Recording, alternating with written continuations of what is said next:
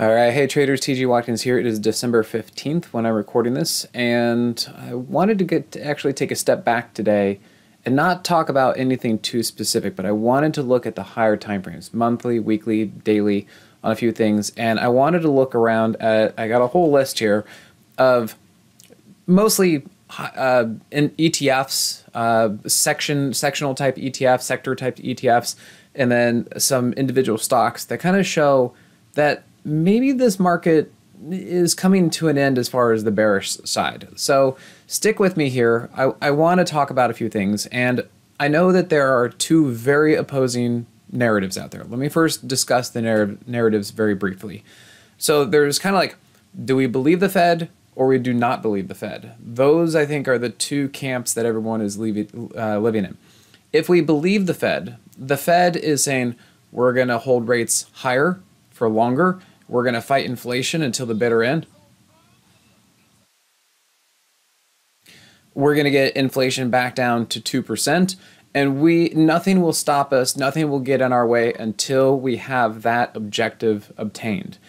So if we believe the Fed, that means that we kind of need to crash the economy. We need to send our economy into a recession. We need to have a hard landing, not a soft landing. We need to have deflationary forces exist in order to bring inflation back down, and we're going to have to crack a few eggs in order to make this happen. Like it's going to be painful. The good side of that means that we're going to get through this really difficult spot very quickly, and we're going to rip the Band-Aid off, and we're going to just do it hard and fast, and we're going to get it done right the first time, and we're just going to knock this thing out, and we're going to kill inflation. That's if the Fed holds true for everything that it's saying, and we believe them and all that kind of stuff, and they're going to go that direction. The other side of it is, do we not believe the Fed? And that would be more like we're following the market, because I look through some of the stocks here, and I'm going to show you, and the market is kind of saying, hey, we've already repriced everything. We know there's a recession coming. We know that's going to happen. We now know what the Fed is going to do. We're raising interest rates. We got that. But yes, we're going to be slowing the rate of interest rate hikes. We also know the target rate that they're going to be trying to get to. And we've kind of already factored all this stuff in. In fact, we're really good about doing this. We already know what's going to happen 6 months or 8 months or 10 months or 12 months out. And we've kind of already repriced everything. In fact, we've taken most of the froth out of the system already. All those stocks that were super crazy and like whatever, Pinterest and all that stuff, Carvana, everything that was too crazy back in 2020, we have already killed it. It's done.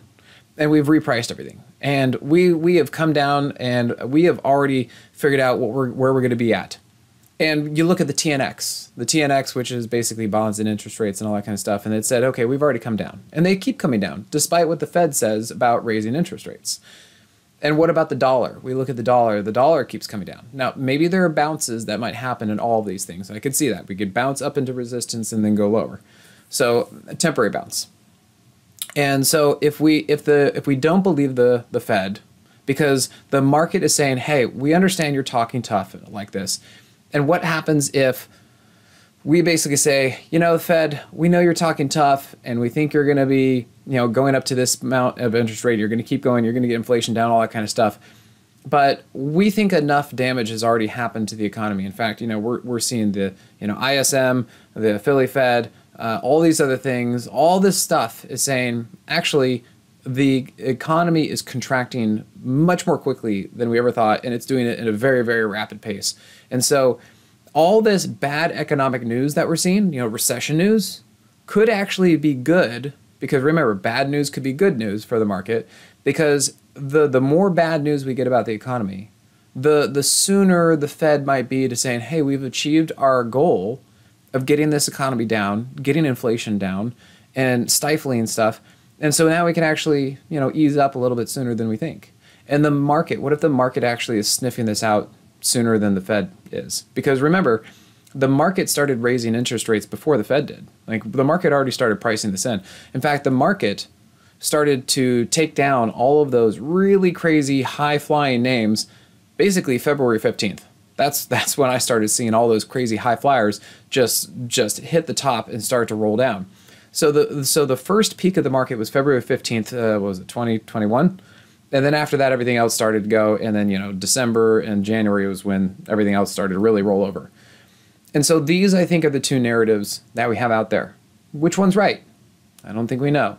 And I think that is really the whole debate out there of, on one side, hey, why are you trying to fight the Fed? And don't you know that they're going to, what have they said? What have they said? They're going to be tough. They're going to take this down. They like, don't be bullish, all this kind of stuff. But on the other side, the market's like, yeah, we know. We know all that. We got that. And yeah, recession? Yeah, we already kind of planned that in. Like, we get it. We get there's, sure, we're fine. We've planned all that in. We factored all that. Which one's true? I don't exactly know. But what I wanted to do is go through some of this stuff. And for an eye to say, hey, are we at 2008? Are we in a middle ground of 2002? You know, 2000 to 2002 when the market kind of went sideways for a while and then did roll down later. Maybe we're in this point where monetary conditions are actually getting easier, and so we get a little bit of neutral movements with the market. Let me show you real quickly. If we look at 2000, and this is something I've been kind of talking about with my subscribers. What if we're right here? What if we are actually, for the next few months, we're in a place where, yes, we ran into the 200, we pull down to the 50, we bounce, so we go bullish, but we run into the 200 again, and then we move down. So the bears are winning, but we don't crash. In fact, we find some support, and then we move up again, and the bulls are correct. But then we kind of run into some resistance, and we start to fail, and the bulls are correct for a while. But oh man, there's another little bounce, kind of throws them off their trail. But then boom, there is the big move. There's the big move. You know, that's the 2008. That's the waterfall move. That's the crash everybody's looking for. What if that happens? And that might be true. So maybe the bears do win. But what happens if we have to go through all of this sideways movement for months? Months. I mean, what is that? 6 months that the market actually goes sideways? So what if that's true too? So what if both the bulls and the bears both win, but they do so in such a choppy sideways fashion that we actually go sideways for a few months? And maybe this happens because of the push-pull of, well, we are slowing down the rate of interest rate hikes. And, you know, the economy's kind of dealing with it, and we're planning with that. And maybe we've already priced a lot of stuff in the market, so there are a lot of individual names that can start going bullish. Because, you know, a lot of names can actually view this as neutral, and they can go up while the market's neutral. That might be a thing. But then maybe some black swan comes out there, and because of the interest rate hikes and all that kind of stuff and whatever, we actually do get a swan dive. You know, the market actually really does roll over and go down. And so the bears are eventually correct. But to figure out that we're actually going to swoon and really roll over when, you know, there were a couple fake moves in between, you know, it's going to be really hard to tell. So I'm just kind of putting out there as an example of 2002 where it might be tough to figure that out exactly when that's going to happen. So let me just demonstrate a couple things out here. Let's walk through here. I'll show you a few things and say, what if we look at these charts, what is the likelihood that price is really just going to fall apart? Or what is the higher likelihood that so many people are already bearish because the put-call ratio is so high, that what if the bears kind of get disappointed, and if we don't go lower, there's a lot of kindling out there. There's a lot of fuel to light that fire, that short covering fire, that if we can't go lower and we actually start going higher, and we light off that fuel that is the short squeeze, what if that happens? So I look at the SPY, and I see something like this, that we're right here at the monthly 50, and we're at the weekly 200. And you know what? We're at a pretty good situation here where if this wanted to go higher, it could. Now, let me just also bring this over here to the daily chart and kind of talk about this a little further, because here's another situation. You guys know me. I talk about the 50, 250 maneuver, and every time that the prices come down to the 50, it's failed, right? Here's the 50, big move down. Sure. Here's the 50, big move down. And what are we doing now? We're coming into the 50, and that's going to be a big question. Do we come to the 50, maybe bounce around a little bit, but do we fail? And that's kind of the thing that we need to be looking for. And if we do, where do we go? And what if we actually kind of come down to this level and then we start moving back up there? I'm seeing indication out there that there are a lot of ETFs and stocks and tickers out there that on this next move down, they may not want to go too much further to the downside. And I'm seeing that there is divergence.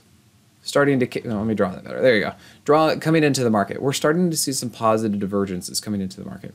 Now, that's not to say that this move right here is not a short. It was. If you guys look here on the hourly chart for the S&P, that was an inverse trampoline move.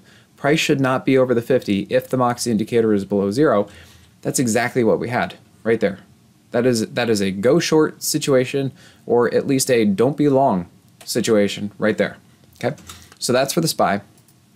Let me just kind of walk through a few things. Let's look at the semis, SOXX. So look at this. We've also come down to the monthly 50. Now, I understand that, and I've talked about this before, the monthly 10 tends to be a point of resistance. If price continues to get rejected by the monthly 10, then yes, we'll continue to go lower. But we need to be prepared that what if it comes down here and actually goes higher? Part of my reason for saying that is that there is a bit of a trend line situation going here. If you look at this, here is a trend line, or at least a channel.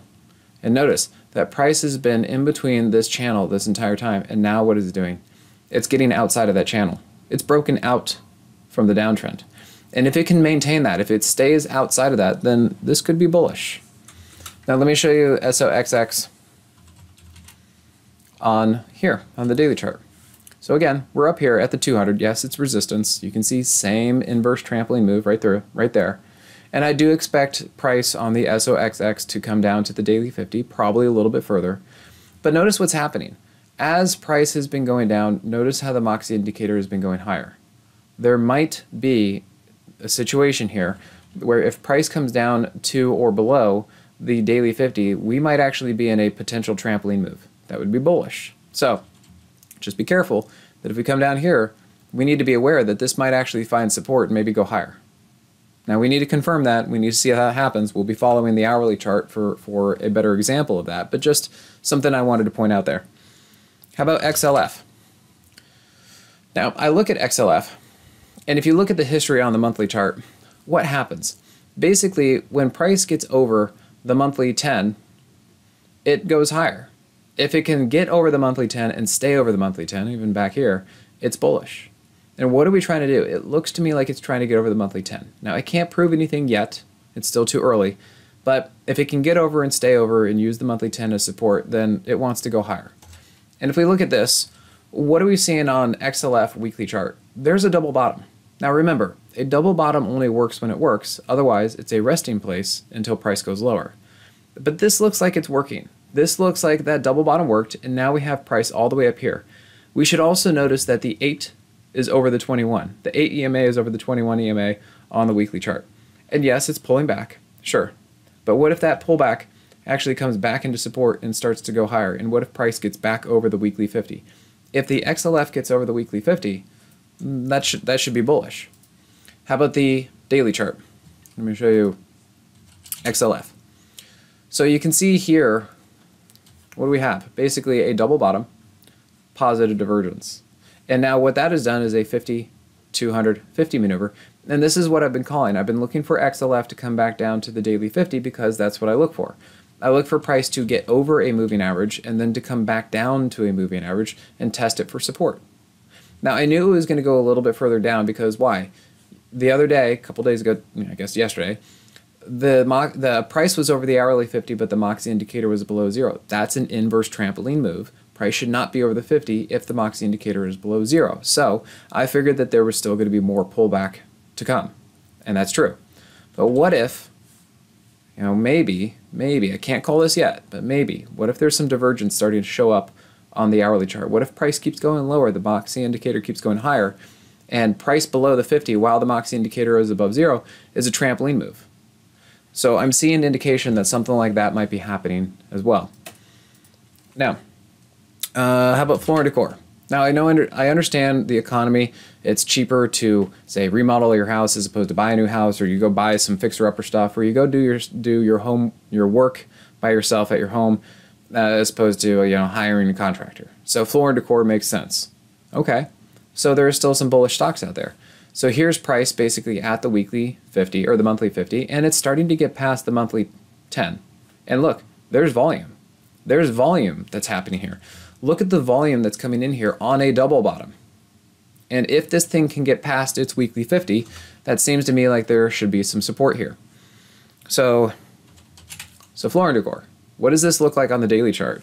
Well, the interesting thing I'm noticing, there's your double bottom, there's your positive divergence. And what do we have here? 50, 200, 50 maneuver. So it seems to me price is holding the daily 50 and the Moxie indicators above zero. There's your double bottom, there's your positive divergence, and this looks like it's starting to follow the hourly 50 with the Moxie indicator above zero. So Floor and Decor looks like it's pretty good. So there are some bullish things out there. Okay, what about CZR, Caesars? You know, this is gambling. Okay. The other thing I want you to know is look at the volume. So in 2020, we understand, you know, the government was throwing a lot of money at the economy and / the stock market, and all that volume came in on a dip. Well, I'm also starting to notice that there is a little bit more volume coming in on this dip. So what if this is volume coming in to buy the dip? Think about that. And what are we seeing here? Kind of like XLF, isn't it? There's basically a double bottom. You know, leg, heel, arch of the foot, ball of the foot, alpha toe. And what do we have? We now have the 8 over the 21. Of course, this doesn't have to work. Of course, price can bounce up into resistance and continue to move down and go lower. Of course, that's possible. However, we need to be open-minded that what if this is essentially a double bottom and now you have the 8 over the 21, and if price decides to hold somewhere here and move up and get over the weekly 50 and get over the monthly 10, maybe it goes bullish. Let's see what that looks like on the daily chart. A lot like the semiconductors. Look at this. Here's price below the 50, the Moxie indicator above zero. That's a trampoline move. And we can also say 50, 200, 50 maneuver. So yes, perfectly reasonable, perfectly understandable that Caesars is running into the 200 and likely to pull back to the daily 50. And that makes sense on the hourly chart. Look, we had price twice over the hourly 50 with the Moxie indicator below zero. Yes, it's going to go down. Yes, it's going to pull back. That is the whole point of a 50, 200, 50 maneuver, is we're going to see price pull back. So I'm not saying buy this stuff right now. I'm not saying I'm bullish right now. But what I'm saying is we need to watch out for and think about, what if this pullback on everything that I'm talking about today, what if the pullback that we are experiencing right now in the market actually comes into strength and starts finding some strength? And that pullback starts to hold and then eventually move up. I think we need to be aware of what that might mean and the ramifications that it could have for the market. Let me ask some other things. Why is Build-A-Bear up? Build-A-Bear making new highs. Retail, consumer discretionary. You know, we're supposed to be going into a recession. Why is Build-A-Bear up? If you guys can help me answer this, I'd love to know. Dick's Sporting Goods, not down. In fact, higher. Like, you know, it made sense why it was up for COVID, because, you know, people couldn't really go out and do things, so they were buying sporting equipment and doing the, you know, family stuff. But why is it still up? Maybe inflation. Maybe it's cheaper to go buy a basketball and play in your backyard than to go out to a batting cage or do something else. Maybe. DXLG. You know, XL, or like big and tall. Why is this thing still up? Why is this thing still up? How about Decor's? Why is this up? It's at its previous high. Now, is it a double bottom? Maybe. Maybe we see a price go lower. It's double bottom or double top. But it's still up when the rest of the market's down. Signet Jeweler, hasn't imploded. Jewelry store, aren't we supposed to be in a recession? Why is this thing up? Why is this thing not down at $20? Why is it still high? I don't know these things, but I think it's something to be aware of. Now, we could also look at solar. Now, this is interesting. You know, energy, green, you know, all that kind of stuff. You know, solar could be the wave of the future. Note that solar is still holding up. Note that solar is now back over its monthly 10 and is also back over the weekly 50 with the 8 over the 21. There might be something here. So, solar. We know that several solar names are strong, and I think some other ones are starting to pick up. Now, how about we go over to some other things? Let me just show you HIBL. Now, I understand that these are leveraged ETFs. Most firms or institutions or hedge funds probably are not buying this kind of stuff. I don't necessarily know who. Is it all retail traders? Is it us? Or maybe it's like some mom and pop type financial shops. You know, maybe they have $100 million that they manage, and maybe they buy something like this. Maybe they're okay with it because they don't really have to be totally, by the books and all that kind of stuff. Maybe they're small enough that these kind of things are just fine. And so what I want to know, and I'm looking at these things, let me just kind of zoom in, there you go, is if you notice, where did all the volume come in here? At the low.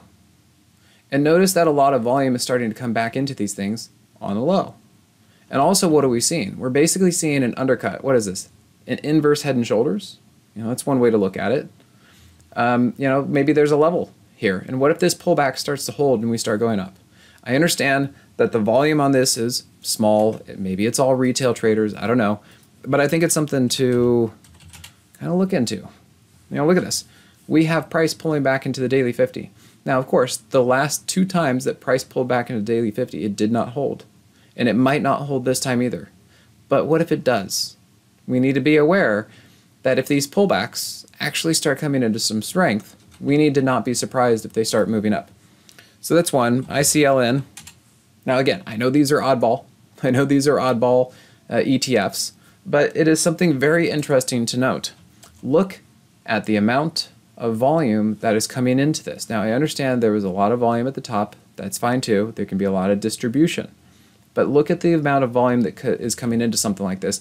And notice that something like this is not going down. It's kind of like the solar ETF. They're not going down. The market is down huge. These are not down.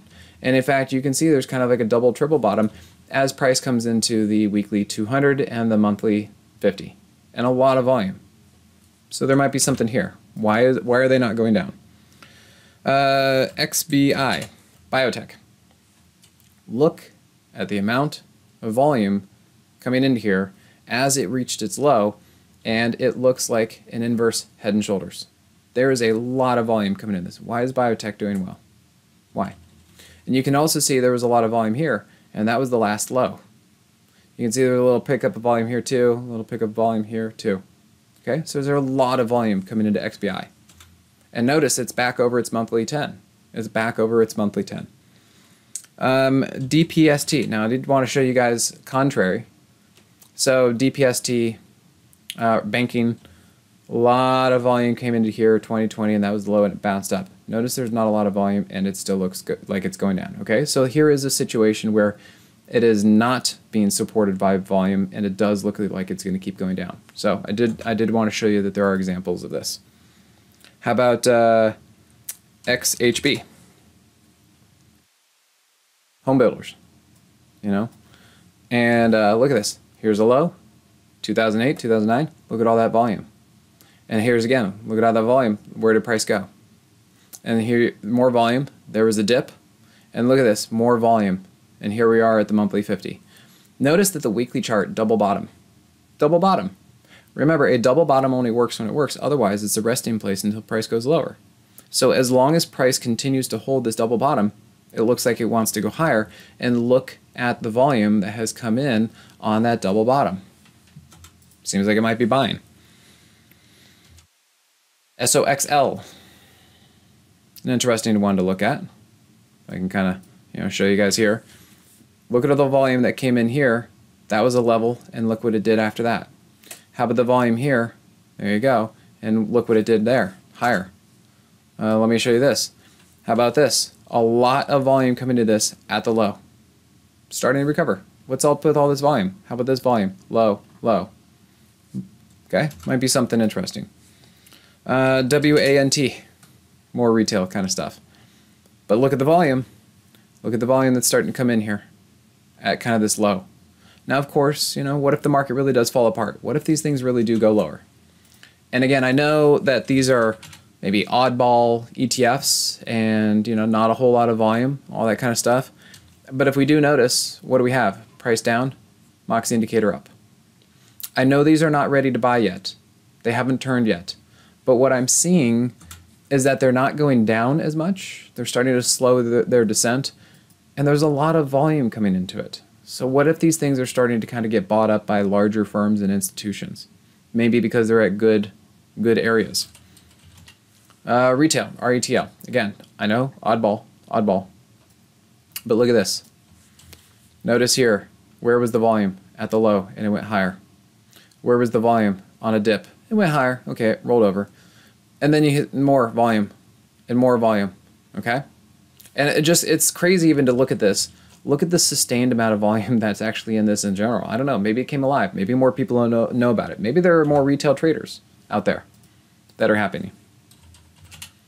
But if we look at this on a daily chart, you know, one of the things that I'm kind of noticing in through here, and again, I understand it's going down. I understand it's going down now. This is a larger time frame thing. I'm talking about macro stuff. I'm trying to talk about stuff that might be shaping up in the few weeks or months. Not right now, but something that might be happening. Notice the Moxie indicator up. Notice price down and starting to go level. There might be something here. There might be something building. Okay. So that's RETL. XRT. Another interesting one. If we look at this in the volume, look at this volume right here. There's a low. You know, more volume here. Continue to go up. There's a volume low. It's little volume right there. That was the low. And yeah. Oh, sorry. So that's CRT. Oh, it's not what I'm working. XRT. I was like, that's not working. There you go. Much better. There you go. That's what I was trying to look at. Look at all that volume right there at the low, and then price went higher. And not much that we can see, but there's a little bump of volume that's coming here. And look at the double bottom. And it's also here at the monthly 50 SMA. So either these things look like they want to actually hold the monthly 50 SMA, or this is a resting place until price goes lower. Like if the market's really going to roll over, then sure, they'll fall off the monthly 50 SMAs. And that is something we need to be prepared for. WBL. I just find this very interesting because if we look at this, why is there so much volume suddenly coming into a name like this all the way at the bottom? Like after this thing has had such a, look how low, so even from its inception, look how low it is, and look where the volume is coming in. Do people know something we don't know? Is this a good deal? Is this a good value? Is there something crazy happening? How about, let me just do one more, CLOU. Yeah? How much further do these things go? Maybe the market has really already repriced this. So look at this, back when it opened, look at where it is. Same place. Maybe these things are actually starting to slow their descent, and they could be building bases to maybe go higher. If I'm wrong about this, do we think these things are really going to crash and burn even further? I mean, they have already been repriced. They've already come back down to where they are or even lower than where they are. You know, and if this market falls apart, if the S&P goes lower, sure, are these going to go much lower? Maybe. But what if, don't they look like they're starting to slow their descent? And I just look at these things and I think the damage is already done. And so, I don't know. There's not a whole lot to act on right now, of course, because the market's pulling back. But it's something on a much larger, bigger time frame to kind of start paying attention to. Let me see if CLOU on the daily chart. Yeah, look at that. Here we go. What do we have? Price down, Moxie indicator up. Price down a little bit, you know, close to a double bottom. Notice how the Moxie indicator is still above zero. It's a potential trampoline move. So even the Moxie indicator is starting to show a lot of positive divergence coming into things like this. Maybe something to note. So as I said, not a day for a whole lot of action, but a lot of stuff out there that we should pay attention to and see if there's something building underneath the surface and keep our head on a swivel. And that if the market does go bullish, let's not be surprised. All right, everyone. Thanks for your time. See you at the next one. Hey guys, Dave Keller here with StockCharts.com. Thanks so much for watching our video. If you enjoyed it, and we hope you did, hit the like button right below. Also, we have so much new content every day. Consider subscribing to the channel. Just hit the subscribe button in the video or right below. Thanks for watching. Stay safe. Have a fantastic day.